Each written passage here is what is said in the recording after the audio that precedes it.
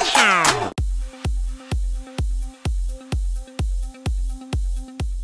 Okay guys, I'm going to be introducing my new product to you.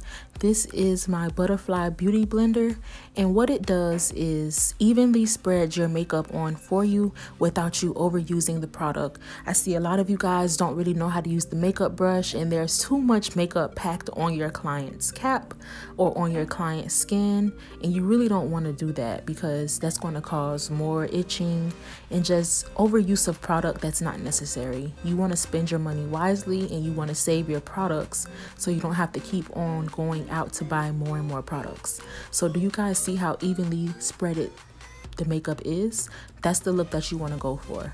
Once you do that, you can go ahead, take the Stuck On You styling gel or the gel of your preference and just smooth it around the hairline, sit them under the dryer. Boom, you have your ball cap. It also doesn't matter which order you do the makeup or the gel in. Sometimes I put the gel first, then do the makeup after I have molded them down, or sometimes I do it before. It really doesn't matter. You're going to get the same results. Now that I have the ball cap and everything done, I'm just putting the wig on my client's skin, and this is an HD lace. And I honestly truly have a love-hate relationship with the HD lace. Oh, by the way, the same makeup that you put on your client's skin, you're going to put it on the back of the lace.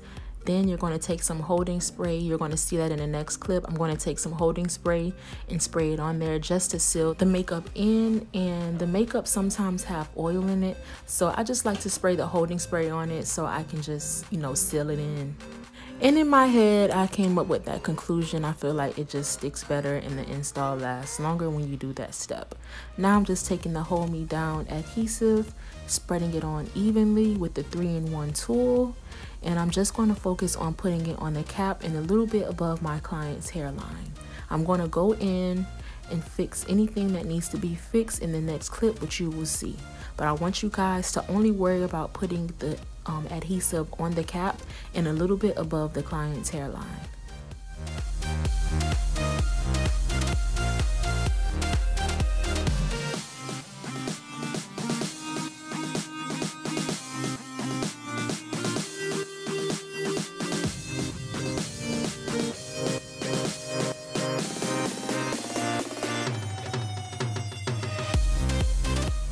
Once it turns clear, you can go ahead and proceed to the next step.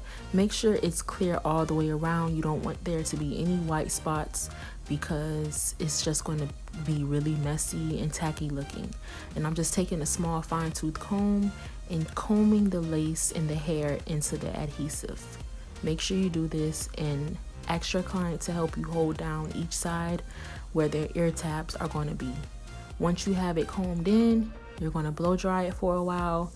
Then you're going to take your scissors and cut around the ears.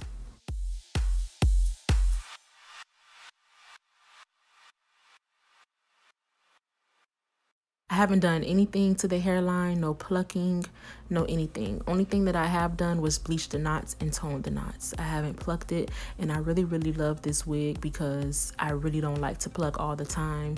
And this is a great thing to have, like a pre-plucked wig if you're in a rush, if you have a lot of clients for the day, or you just really don't know how to pluck that well. This is a good wig to start with.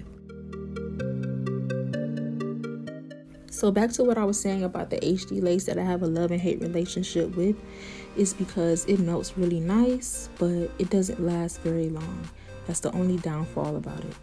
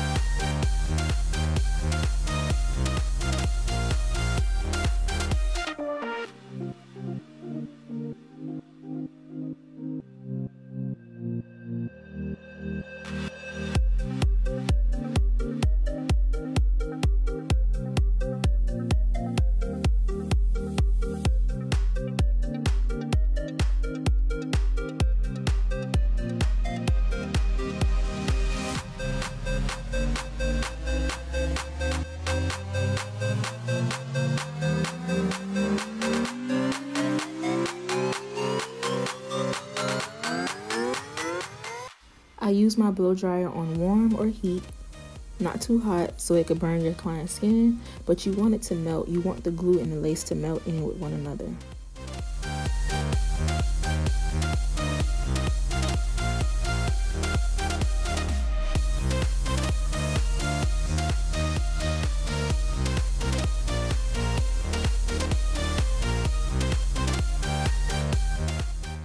The elastic band and the hot comb is a great way to ensure that you melt your lace all the way in as best as you can, as best as it can be.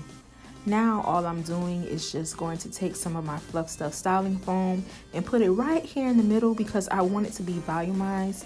I want that to be like poofy a little bit, but still neat and nice. And the Fluff Stuff styling foam adds volume.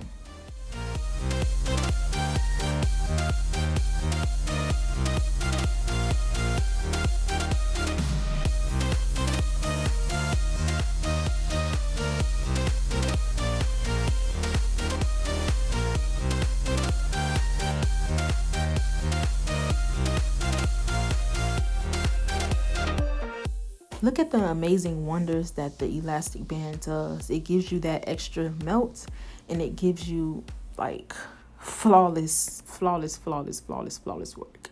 And I'm just taking the hot comb. I'm not pressing the roots out because I don't want them to be flat. I want it to be volumized, which is the purpose of the Fluff Stuff. But I'm just taking the hot comb and taking away that harsh line that the elastic band left.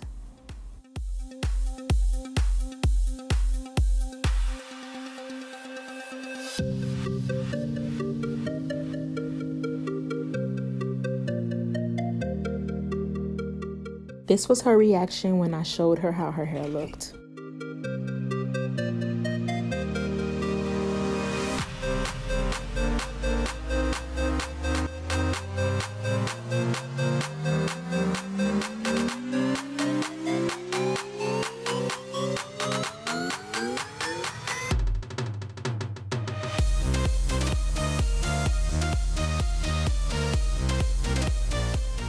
Now I'm going to proceed with the styling process. I'm just going to put some fluffy curls in her hair.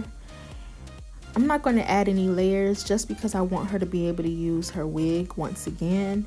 But this hair holds the curl really good. Sometimes when I review hair, the curls will immediately drop and I would have to keep curling it and playing with the curls and playing with the hair.